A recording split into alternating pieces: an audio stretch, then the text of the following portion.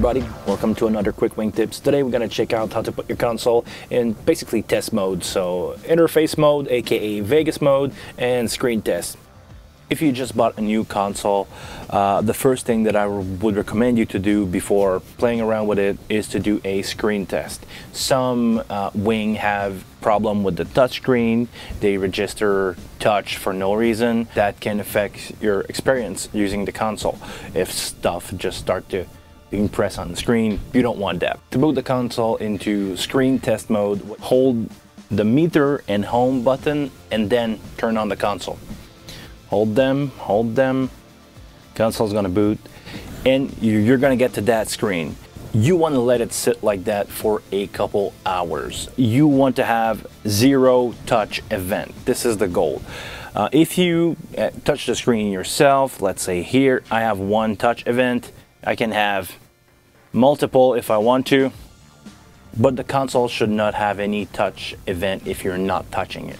If you end up with any touch event on a test where you are, leave it alone, get in touch with the person who sold you the console and have it serviced under the 3-year warranty from Behringer. If you want to get out of the touch test, just turn off the console and boot it back up again. Now if you want to boot into the interface test mode, aka Vegas mode, some Avid console, we're calling it that, Vegas mode, where basically every light on a console just go on. You need to press down on the unnamed button on the right of the screen, turn on the console again, and just hold it. After 5 seconds, you are in test mode. There is absolutely no light on the console itself. You need to press some knobs to have things happening on the console. So if I press down here, view, moving the fader, I need to select these, press all the knobs, and there you go, you have it.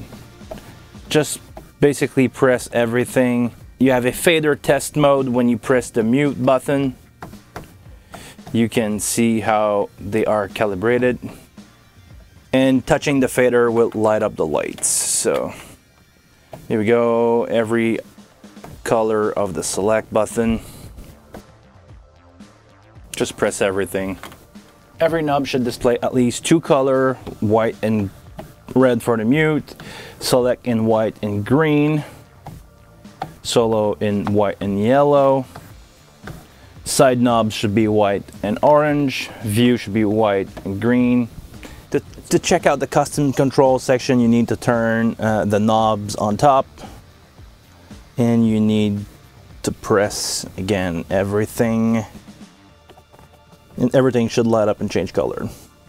Every of the console display is not wide. They have a kind of rectangle thing going, so make sure that you have that. And for the channel section, make sure that every light just turn on. Just turn everything, basically. So the touch feature is working. Every knobs. You get the idea.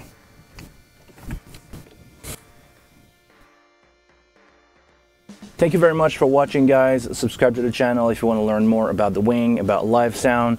Maybe I will give you some sound tips that I've learned over the year. Like the video if you liked it, and until the next video, please take care of yourself. See you guys later.